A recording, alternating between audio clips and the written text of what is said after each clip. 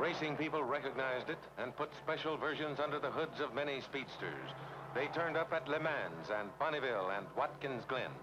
One set a new closed-track record at Chrysler's own proving grounds, where the high-banked curves make steering unnecessary up to 140 miles per hour. Chrysler engineers, as a matter of hobby, did a lot of thinking up and souping up, and the race addicts were happy. In the opinion of some race car addicts, that firepower engine redeemed the whole automotive industry. I'm Bob Roger, chief engineer for Chrysler and Imperial. As you know, car manufacturers aim to build the cars most people want to drive. At Chrysler, we engineer for maximum silence, the softest possible ride, automatic, effortless performance. But race buffs want what you might call pure car. If you have ever ridden in a racer, or even heard one, you know it leaves a lot to be desired. It sounds like the end of the world, it rides like a rock, and it fits like a shoe a couple of sizes too small. On the other hand, it's unique, and it's exciting, and it's a basic automotive experience. We've deliberately engineered a lot of this out of American cars. But special versions of our firepower engine got Chrysler a name in racing at a time when quite a few people were developing a yen for this basic driving experience. Some were beginning to buy the little domesticated European racers called sports cars. They put up with discomfort and inconvenience and enormous service problems in order to get what you might call a driver's kind of car. It was a trend and an engineering challenge that was difficult to resist. We had the engine. Why not develop a car that would be a sports car in every important way, but still be a car that an American could live with? We went to work at this, and in early 1955, we released our first model, the Chrysler 300.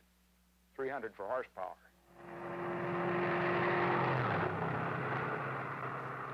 The grille of the first 300 was borrowed from the Imperial.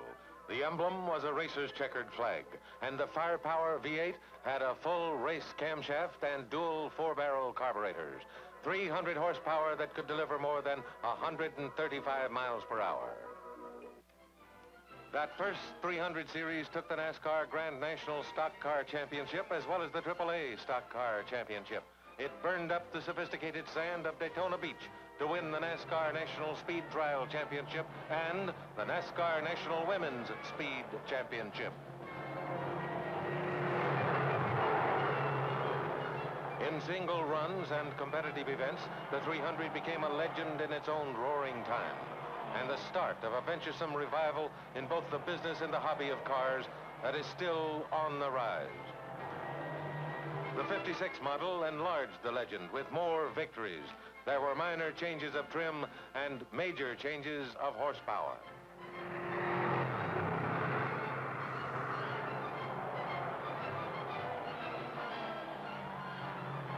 The 300B repeated most of the first 300's triumphs and added some new ones of its own.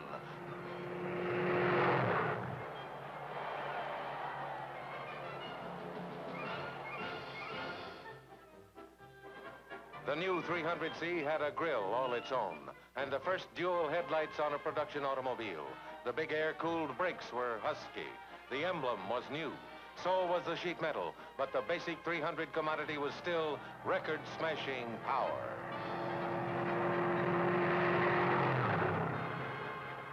The 300C, as well as the D and others to follow, rode on front torsion bar suspension.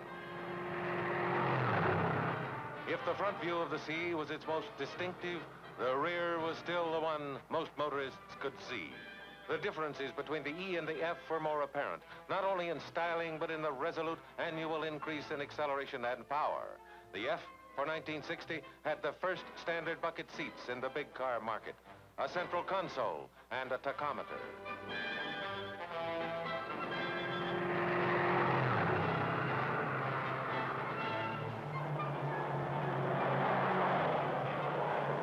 Daytona Sand, the 300F took the first 6 places in the 1960 Flying Mile event. It made the fastest run ever recorded by NASCAR for a production automobile. And soon the 300G came along to break all records except that one high-speed run. The The 300 idea is the idea of a powerful, responsive, nimble automotive machine.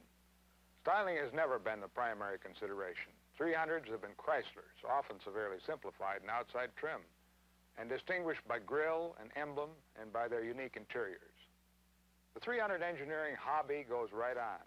So does the enthusiasm that gets to everybody who builds the 300 on the line. And the enthusiasm is still concentrated on the remarkable machinery of the 300. That's the way it's been each year. And that's the way it is with the new one for '62, the 300H.